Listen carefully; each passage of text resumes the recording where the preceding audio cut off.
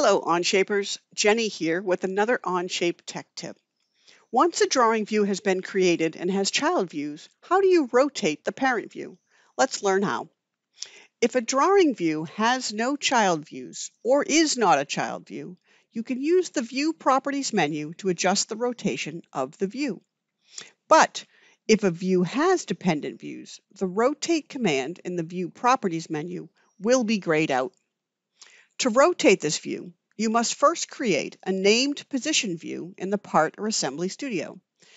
In the Part Studio tab, orient the view the way you would like it to appear using the mouse or the view cube and arrow keys.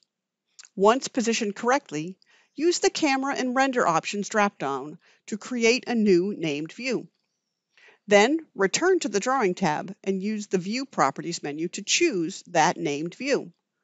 Or you can right-click on the view and choose the named view from the View Orientation dropdown. All child views will update to the new projected orientation as well. Thanks for watching.